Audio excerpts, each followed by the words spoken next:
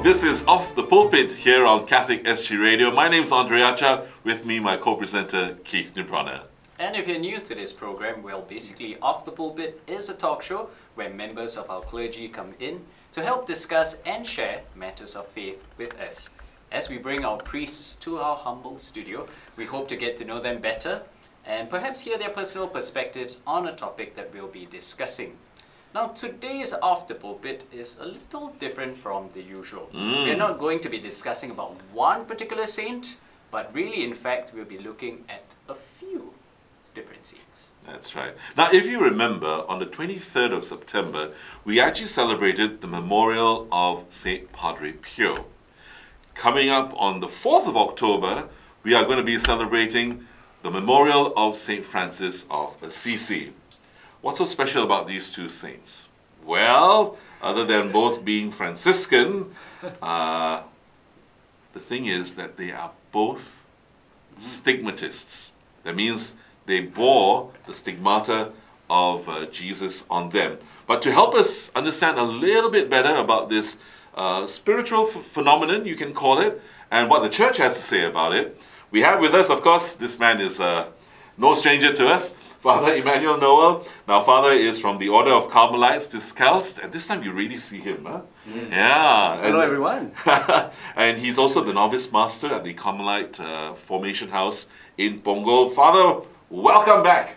Thank you. And this time in the face, huh? Literally, isn't literally. Yeah, in the flesh, in the face. It has to be for this topic. For the stigmata. Yeah. I'll show you mine in a while. In preparing for this topic, I can imagine. Okay, so Father, let's get into this. Now, in the history of the Church, right, and even in the modern times, we actually have evidence of saints who received the stigmata of Christ. That's right, yeah. I mean, I think the most recent one being, of course, Padre Pio. He is, right? That's right, yeah. And so let's start with that. What exactly is the stigmata? All right. Well, we hear this word stigmata all the time, but actually that's the plural form of the word stigma.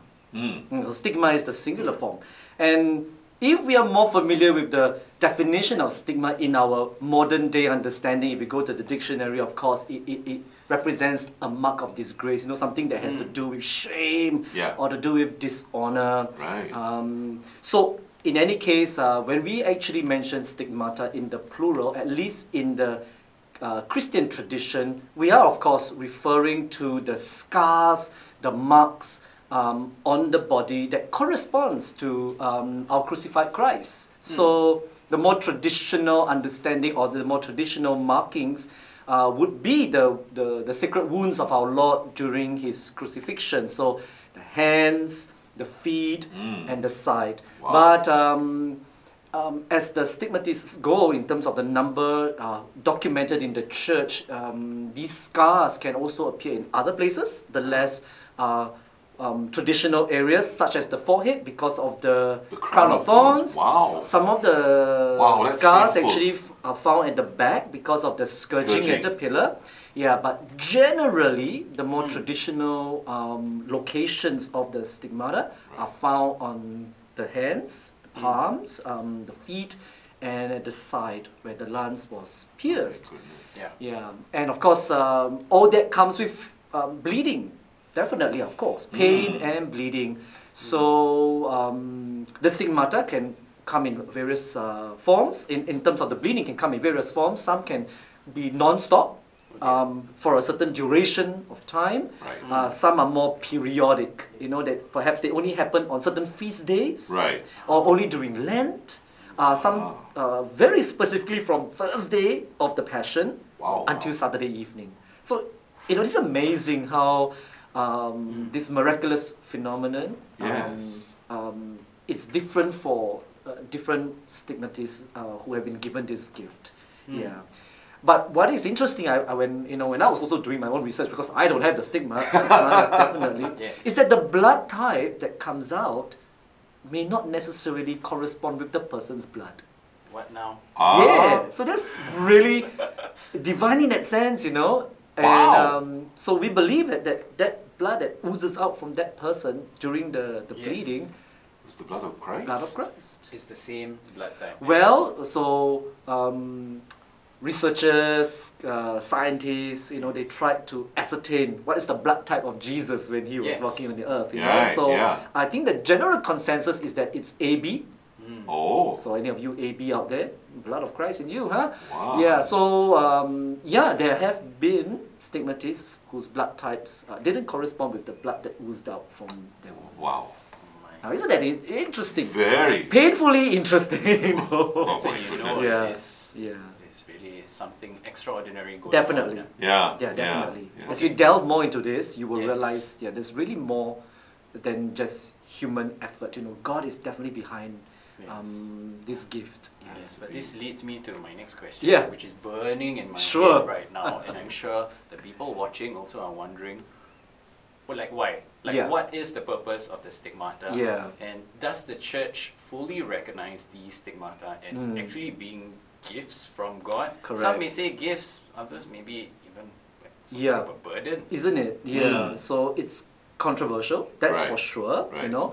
But for those saints who have received the stigmata and we have some level of documentation with them, as we will see later on as we talk about some specific saints, you will see that many of them really see this as a privilege.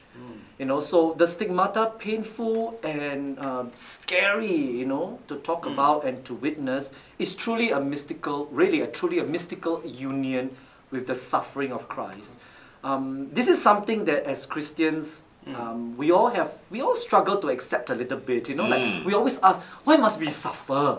Right? As Christian, why can't we just be happy, joyful? Why must suffering be part of the equation? Correct. But as the true model goes in the person of Jesus Christ, he suffered, you see? And so if we want to be true followers of Christ, then suffering is part of the equation. I mean, he did say, take up your cross and follow me, right? Luke 9:23, he says, take up your cross and follow me.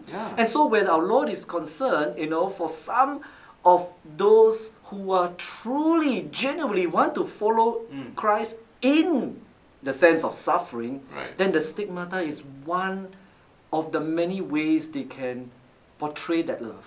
So to the, perhaps, the normal people like us, we might not be disposed or ready for that. But the Lord knows who are those who want to be truly united in Him, with Him. And in this case, it's a very mystical union.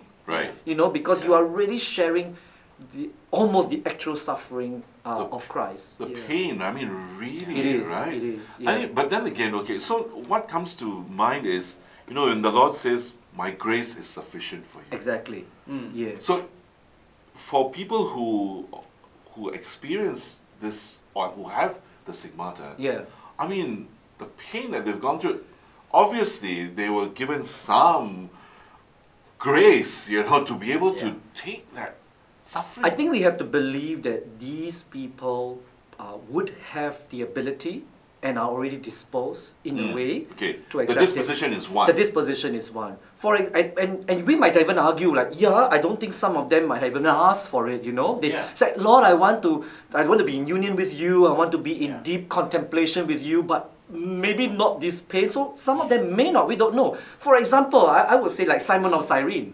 Like he didn't want to carry the cross, isn't it, right? He was just a bystander who was made to carry the cross. But I would argue that God knew that he would be able to. And despite the fact that he didn't ask to share the burden with our Lord, he was one person the Lord was still able to touch, and he still did it. He still did it. And so for these stigmatists, the Lord probably knows that they could, their love burns so brightly, so strongly for him, that when they actually receive it, they probably recognize the sanctity of this gift. So perhaps, we don't really know how the Lord thinks, but I think we would say that these saints who have received it are those who have a true love for the humanity of Christ, particularly in his passion, in his suffering. It's something that touches their heart, that the Lord says that, well, in this case, share more with me. And I will say that in the sharing of the stigmata, it's not just for that particular person per se, because when they receive the stigmata, Right. really it's also for the reparation of the sins of the rest of the world. So they really take on an additional burden, you know. Yes. Not just union with Christ, but I'm doing it to save other souls. And Wow. when these saints realize the position that they're in, that they are in a position to save others, Yeah. they are really willing Yeah. to go for I this. think yeah. that distinction is really important. If not, some people might wonder, and it did cross my mind as you were sharing that, that Right. maybe some people would say, why is Jesus so sadistic one? Isn't you know? it? Yeah, like, it's like I cruel. already went through Mm. you know, my own Yeah. passion Yeah. and suffering, but Yeah. I also want That you is to go supposed to through- have been enough, right? Yeah, that's right. Yeah. That's right. Right? Yeah. Mm. But now I also want you to suffer in that way. Yeah. But then when you think about it Mm. in that context, that they are also participating Mm. and Yeah, Share that it. participation, Mm. once you have that awareness of that participation, I Right. think it takes it to a different level. And like I Yeah. said, I think many of these saints were already disposed to being in union with our Lord in many ways. In some of our Yes. Carmelite saints, you know, they say, if I could go to hell just to save that one soul, Lord, I will do it for you. That is the kind of love they have. Yeah. Can you imagine? I would rather go to hell to save that one soul. Yeah. So I sacrifice myself if the Lord can just save that one soul. So Yeah. there are people out there whose love for our Lord is so genuine and, you know, and truly burning. Yeah. I can say with all honesty, I'm not there lah. No, I If that's you also, I think it's very okay. few It's of okay. We're us. in the same boat. We try. Very few of us. But to answer your second part of the Yes. question, does the church recognize all this? Yes, Isn't yes. it, right? Yeah.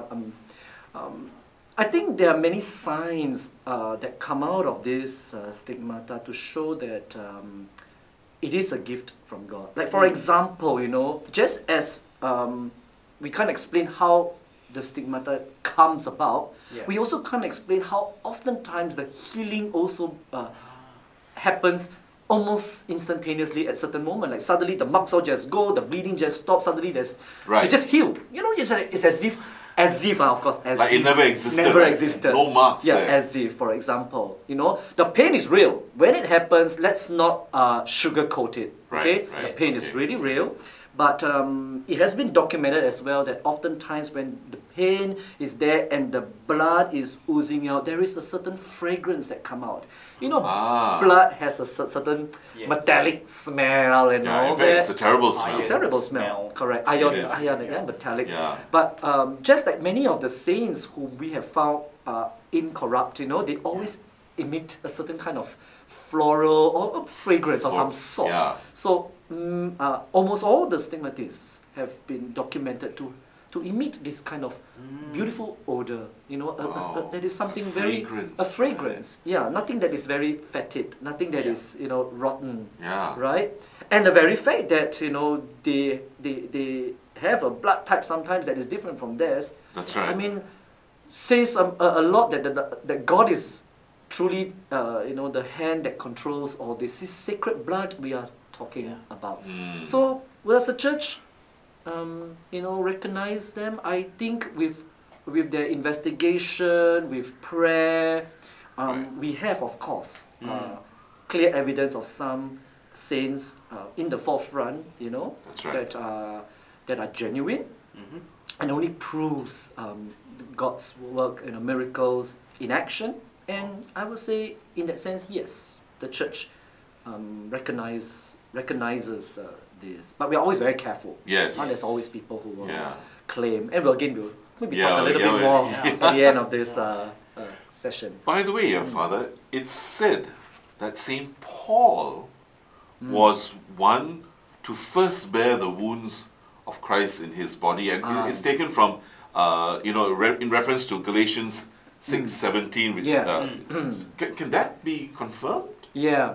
So in Galatians chapter 6, verse 17, incidentally, you know, for those of you who may not be too familiar with the letter to the Galatians, that line that you quoted, Right. maybe the line is actually, you know, let no man trouble me, for I bear the marks of Jesus on my body. That is Right. in chapter 6, verse 17 of the letter to Galatians. Now that line, incidentally, is the second last line of the letter. Yeah. It's already actually at the end of the letter. So Right. the last line actually is peace to all of you, my brothers. You know, that was it. Oh, so drama. Yeah, very drama. So the problem with that line, Okay. which causes confusion, is of course after he wrote that in the letter, there was no more explanation of what he meant by that, because the Right. letter ends. That's the second last line of that It's letter. painful already. Love cannot write anymore. Maybe. The point is, of course, he left it as it is. Right. So therefore, we need to understand it in context. How did it even come about? How Yeah. did it come about? So to keep the story short, though, you know, that letter, particularly in that chapter 6 of that letter, he was addressing the issue of those whom they call Judaizers or something like that. You know, these are the people who are advocating circumcision still. They say, you know, in okay. order for you to be a follower of Christ. So they accept Christ. They were Christian Jews. Yeah, Christian Jews, but they still wanted to put in all these Yes. extra laws, or, you know, bringing Right. all the old laws in again. And so Paul is just saying, look, all these circumcision, you know, is in a way it's a boasting of your flesh. If you really want to boast, if you really want to be a true follower of Christ, it's not about marks on your body, like circumcision, because circumcision is Yes. a physical action, Absolutely. isn't it? So he says, no, at the end of the day, you know, to be in union with our Lord is to share in the triumph of the cross. And it doesn't necessarily mean bodily or physical manifestation of scars, of in this case, circumcision. So we believe then, even St. Thomas Aquinas also believed that, you know, as we understand Paul's mindset, he really wasn't referring to any stigmata marks on his body. And of course, in none of his letters did he ever even mention the word stigmata. Did he ever mention wounds of Christ, or even describe where the scars on the body are? So But he did talk about the thorn in his flesh. oh yeah, well, that thorn in the flesh, in a way, yes, the Lord says to keep you humble. That's about it. But It wasn't It's not necessarily specific something in this way. physical, right? possibly not. Yeah. So in I any see. case, that one-liner, has intrigued many. The one that you mentioned, in Galatians 6:17, yes, intrigued many. But I think we can safely say that no, Paul was likely not a stigmatist. Right. You know, I think he suffered enough, poor chap. Yeah. Shipwreck, Yeah. flogging here and there, in that sense. So, No joke, yeah. you know, so yeah, so he's not the first one. Therefore, we believe that the first documented one would be Saint Francis himself in the 13th century. That would be the more properly documented one. Right. And after Saint Francis, we have a whole slew of stigmatists. Today, I think we number about 300 plus. I think there are more, but about 300 plus at least in the archives of the church. Oh, wow. And of that, about 60 plus, I think, are already beatified as venerable, or or saints, whatever. Yeah, so they've been beatified. Yeah, and about 80% of them are women. Oh. Why are is women. that, Yeah, and if you ask me, I think that at the end of the day, anybody. There's no gender bias there. Correct. Anybody who wants to be in union with Christ, Why not? this Yes. suffering is accessible to all. Yeah, and Definitely. that's interesting. And I think we all agree that women can be really more religious than men. Typically, and apparently it's also said that the woman's body, because of childbearing, is able to The threshold for pain. Yes. Yeah. And that's why many years ago, NASA actually they actually did a research, and they said the most perfect astronaut would be a woman. Is that right? Yeah, because of the kind of pressure that is on the body. Yeah. The woman's body is best suited for it. Oh. And yet we sent Neil Armstrong into And yet it's certainly separate matter. Okay, They're back to different. topic. Back to topic. Yes, Okay. come. So you mentioned something like 300 Plus, people documented. Okay, but we can't go through all of this. Not at all. Yeah, Unfortunately, That I will be cannot. Yeah. one whole series by itself. Yeah. But okay, let's hear the stories of some more notable saints. Sure. who've been, given this special gift. For sure. And okay, just to clarify also, there's apparently such a thing as visible and invisible stigmata. So, like with Paul earlier, I think it's concluded that there was no visible None whatsoever. Yeah. But Okay. maybe invisible stigmata? Yeah. Maybe? So we believe that there is a distinction, Yeah. also because of some of the saints who Okay. have written or recorded in their own diaries their own experiences, you know. So they have actually mentioned that it could have started off as a visible sign, Yeah. but because it attracts attention, of course. Can you walk around with blood stains all the time? You know, so in a way of still being willing to suffer for Christ, but without wanting to draw unwanted attention, in a form of humility also for the person, they have beseeched the Lord to say, Lord, you know, I'm willing, but can you make it invisible? Meaning to say, don't manifest the bleeding. So some of them actually suffer excruciating pain without the visible marks, you see. Wow. In fact, some saints have then experienced both versions. First the visible one and later on to the invisible one. And My they have goodness. documented that the invisible version is actually more painful because the visible ones, there's an outlet, Right. so to speak, for Right. the Yes. pressure, for the pain That's right. to come out, you know. But the invisible one, My gosh.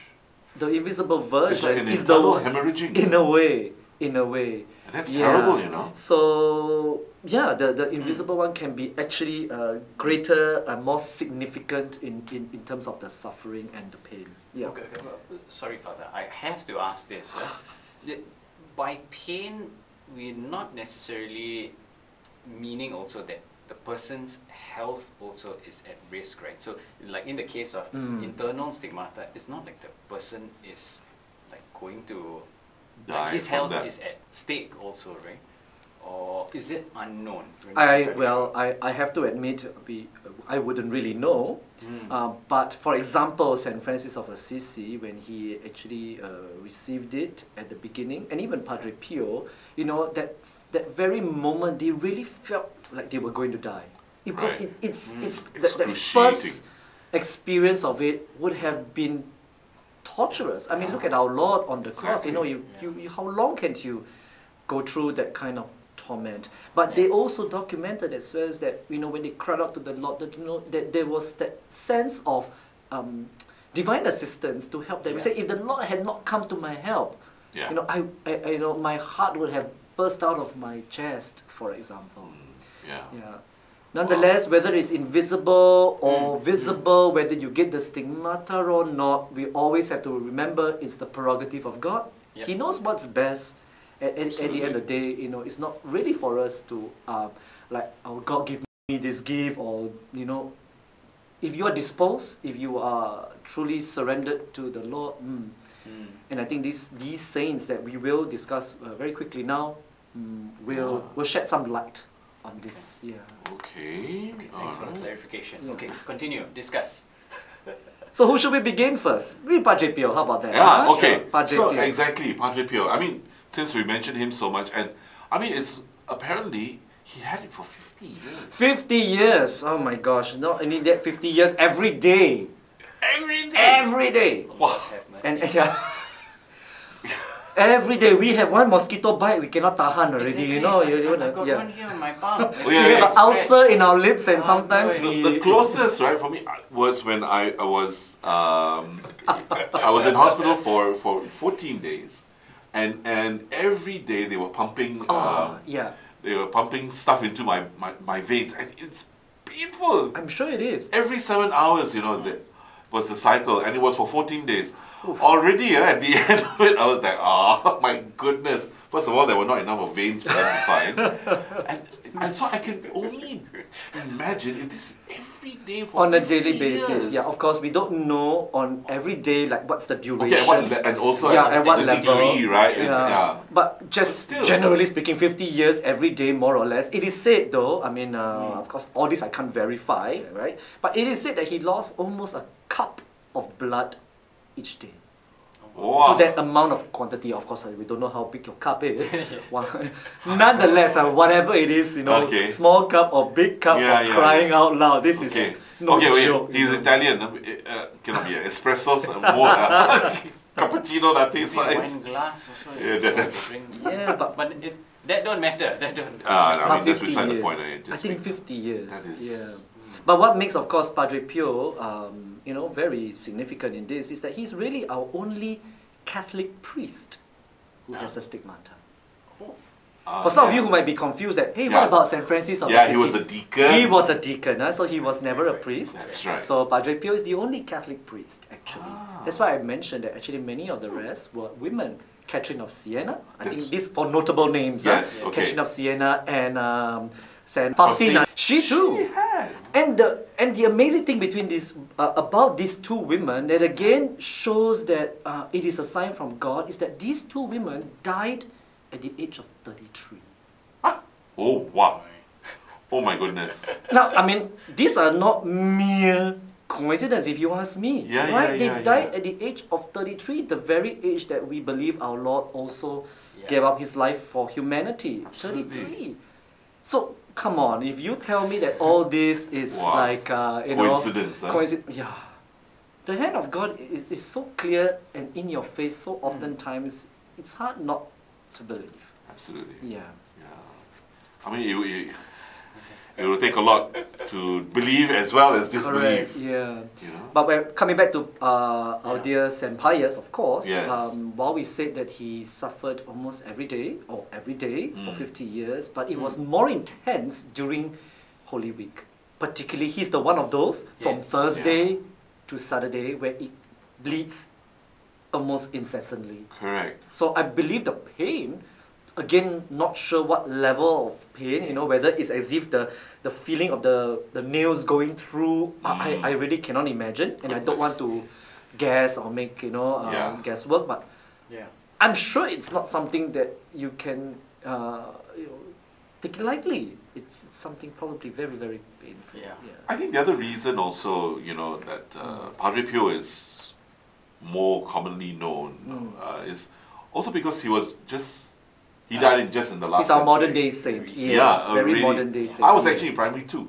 Were you? Yeah, in 1960 when he passed away. That's quite some time ago. Yeah, well, barely 60 plus years. But but the thing is, because I remember at that time, devotion to him was really building. Yeah. And then we had many prayer groups named Padre Pio prayer groups that sprouted up in the different parishes. Yeah. So his canonization was unprecedented in a sense. It was quite fast. Very fast. Okay, maybe I'm not sure if it's unprecedented per se, but fast. Definitely fast, right? In All within times, our lifetimes. In modern times is very fast. And he's also one of those, of course, whom we believe the Lord lived in him, in persona Christi, in his confession, in his love for the people through the confession. That's right. And of course, him bearing 50 years of the stigmata says a lot, definitely. He's also one of those I mentioned earlier who actually asked the Lord to say, Lord, if you're going to give this to me, I accept the pain, but take away the outward manifestations of it. So he's actually one of them. Oh, he didn't actually ask the Lord. Yeah, so, but I think there were still clear signs that he constantly bled. And it was also documented as well, because modern day science we have better documentation compared to all the saints of yesteryears. That's right. Yeah, so apparently the scars and all that disappeared just a couple of years before he passed on. Right. So that could be a sign, I don't know. But apparently the other pain that he suffered was a spiritual pain when he was told that he could not celebrate Mass for a certain amount of time. There's always the pain of a good and a true priest. Yeah. Yeah. To not be able to, and that was a rule. And he had to do that out of obedience. And obedience, I will say, will be something I will talk about at the last part when we sum up about this stigmata. I will talk about that. Yeah. Yeah, because that is this poor man is already in pain, and then you become a priest to celebrate the Mass, which is the supreme celebration, right, of the Lord's sacrifice. Yeah. And to not be able to do that? Ay, poor man. He's clearly a saint, you know, that it cannot be disputed, definitely. Yeah. Yeah. Okay, so let's talk a bit about St. Francis. Sure. His feast is, of course, coming up. We all know that.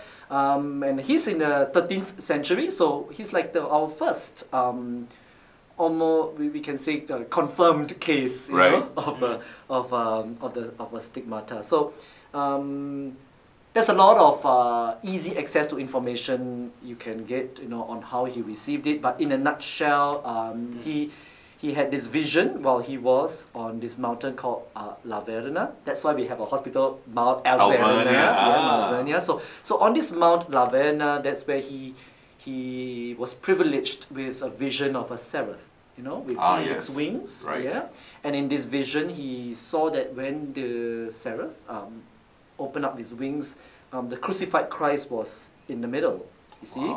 Wow. So at that very moment of this vision, at least that's what his autobiographer wrote as they talked about St. Francis, was that he, meaning St. Francis, was filled with both joy and sadness at this vision. Joy, of course, was because he had the vision of our Lord, whom he said looked very kindly on him. Right. But sadness because our Lord was crucified in this vision, going through that torment and that pain. And so in this vision, it really brought St. Francis to a deeper love, an even greater interior union with our Lord. And after the vision disappeared, he received that stigmata, you know, because apparently from the seraph, it shot some darts of arrows towards him to certain parts of his body, and then from that vision onwards, he got it. So he suffered 2 years. Wow. Compared to Padre Pio, 50, but 2 years, cannot lah. Some hours, 2 minutes also cannot tahan. Yeah. So 2 years is still significant, let's put it that way. Very, very significant. But somehow for St. Francis, it's sort of, in a sense, come full circle.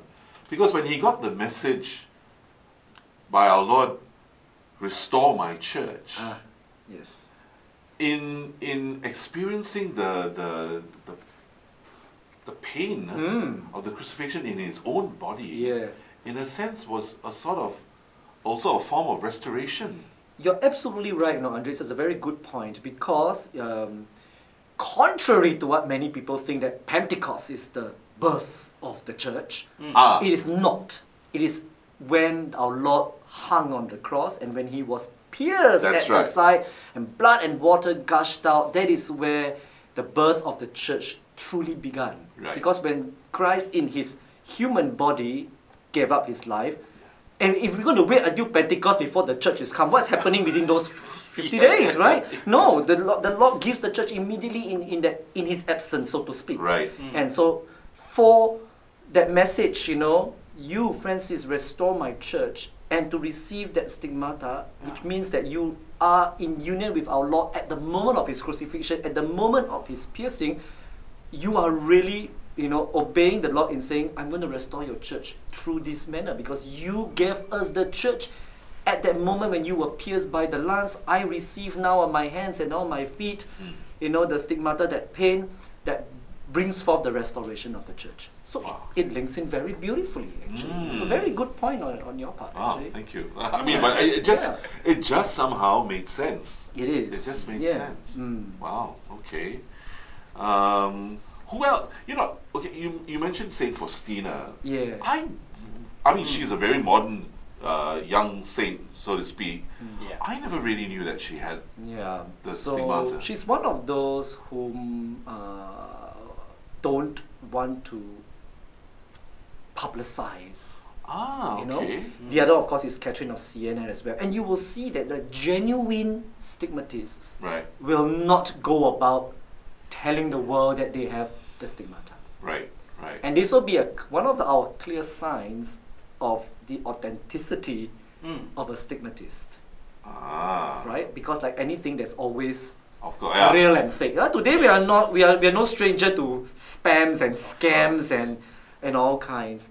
So Saint Faustina, Saint Catherine of Siena, they all received the stigmata, but they were very quiet about about it. Right. They were very quiet about it. And we also remember oftentimes, even though the stigmata seems to be very more common among the women, but women tended not to have credibility, especially in the earlier parts of society, if you recall, right? During the time of Jesus, for example, Yes. they have no status. You know, that's true. even in the time of Catherine of Siena, even in the time of all the great saints, like in the time of Ignatius of Loyola, you have all the great saints, Teresa, of course, my Carmelite saints, all around that time. That's but right. people always viewed women with suspicion. So even if they were really holy, they were really genuine, they couldn't be too obvious about it, because they might be seen to be, you know, with a, you know, diabolical or prideful, you know. So many of these things come as a surprise, to be honest. Also to me, you know, as we read up and we research, and I researched myself, I was like, oh my gosh, I didn't know that. Because it's not something, and that shows the true humility of a stigmatist. And that's what you see even Padre Pio say, look, let me suffer for you, but can I not tell the world? I don't want it to be like that. Wow. But sometimes I suppose it's good for the world to know. So if the world needs to know, the Lord will give you that avenue. So it's not for us, humanity, to look for that opportunity or make that decision. Make that decision, but rather it is it is the Lord's prerogative that the right moment at the right time. And so often, you know, it's at the death of a great saint that everything that was good is unearthed. You know, or anything that was fantastic becomes only evident after. Absolutely. So these are some of the examples of great saints who have really lived a hidden life, stigmata-wise, as well as their own, you know, great love and spirituality. And I suppose also, by that token, there would be some stigmatists who are never known. Oh Perhaps, yes, I suppose so. I suppose so. Yeah, if they didn't write it in the journals, or people didn't. Yeah, and on that note, we probably have so many more saints in heaven that we've never heard of. Exactly. And look at all the martyrs who have died for their faith in other parts of the world. You know, they are not recorded, but the Lord knows them. And I think that's most important. At the end of the day, your name is not necessarily written here in our books, but in the book of life up there. I think that's all that matters at this point. But of course, there are some who want their names to be out there and definitely. So we come to this question. Tell us more about people who may have faked having the stigmata. Sadly. Like all things, like all people, we always have, and even good, seemingly good ones. So the most sadly notorious person that is very documented in this case is this lady called Magdalena de la Cruz in the 16th century. So she's actually contemporary to Ignatius of Loyola, I see. You know, Teresa of Jesus and John of the Cross. So she's all around that time, my goodness. so she's a Franciscan nun, and she also received the stigmata, you know, and in fact, initially she was already regarded as a living saint, because as she conducted her life, she really caught the attention of the people as a really pious nun, one that really gives off her life to God, you know, and in many things that she has done, she caught the attention of the world. But there were already some level of red flags then. And Ignatius of Loyola, for example, was already wary of her. And so he had heard of her? Yes. So what are some of the signs, you know, when we know that it's fake? Today, when you know it's a fake call, if it's, you know... De la Cruz, was she Spanish? She was Spanish. Okay, Spanish and Franciscan Ignatius himself being Spanish? Yes. But what was it that... what gave it away? So, a few things gives it away. For example, you know, she was not discreet about her spiritual life. So she was, you know, at every opportunity she could show people the stigmata, she could tell of her, she would do so. So she's not so discreet in that sense. So that was a bit of a red flag, because a real stigmatist, as we already discussed, wouldn't want these kind of attention. You know, I suffer quietly for the Lord and for the conversion of sinners. It doesn't have to be publicized. So Yeah. that was that one red flag. And number two, she was also gifted with visions, revelations, and the gift of prophecy as well. Oh. And so it was even mentioned once that she had a vision of Our Lady. Okay, she had a vision of Our Lady. And she said, "Oh, Our Lady smiled at me." But then she said to some of her other nuns who were already skeptical of her, so not everybody was on her boat, on her side. Yeah. But she's told these nuns who were opposing her, it says, but in my vision, Our Lady scorned at you. I saw Our Lady scorned at you.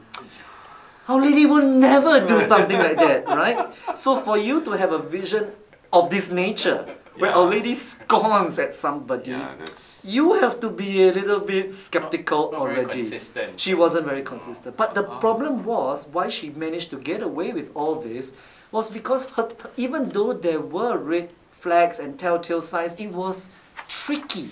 Because more often than not, she exhibited a really religious and pious life.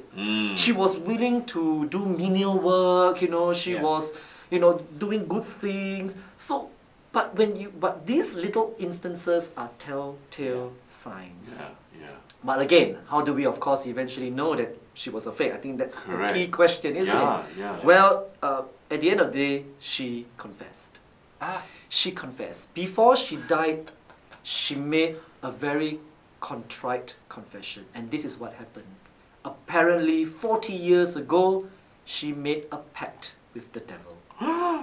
She made a pact with the devil. So there were two demons who took possession of her.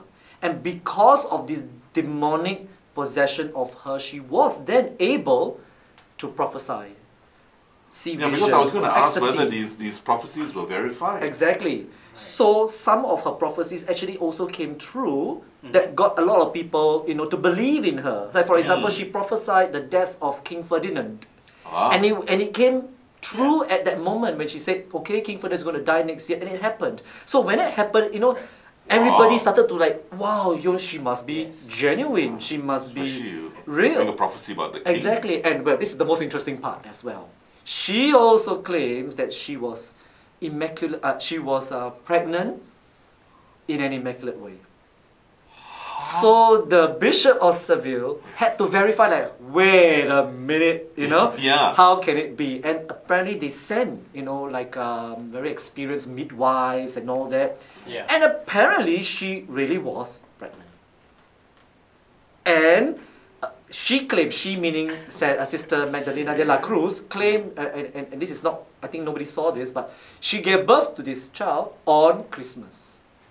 And then the child after that disappeared upon her birth. Okay, I have so many questions. I know, right? I know, Unbelievable. right? But you see, it can be believable because of her pact with the devil. So I'm coming to my key point right now. This is where we have to be very careful. Yeah. Because the devil can mimic, can ape everything that God does. Yeah. Everything. The only thing that devil can't do is to bring you peace and love in your life. But the devil can make anything that God does. He can even transform himself as the divine mercy. And even to suffer. Yes. So she did all that, because the devil was able to do it on her behalf. Wow. So we have to be very careful. Exactly. And so what is the thing that we have to know whether a stigmatist is authentic or not is going back to what I said earlier on, obedience. Right. Obedience and humility. Obedience where if you're a mystic, if you are someone who claims to have mystical union with God, you must verify it with a priest. You must have a proper spiritual director. You must acknowledge that God speaks through your spiritual director and guides and journeys with you. Sister Magdalena never had one. She was not obedient to anyone. So she was a prioress, she was a... she herself was a prioress. Yeah, so she was also elected prioress. So she was like a queen bee of her own hive, exactly, you know what I mean? And so when you have no humility, when you have no obedience, these are telltale signs that it doesn't come from God. So you may be able to work wonders. It might look amazing, but the fruits that come out of it are clear. They're telltale signs. and you have people who are suspicious of you, it brings unease. Yeah. These are Yeah. telltale signs.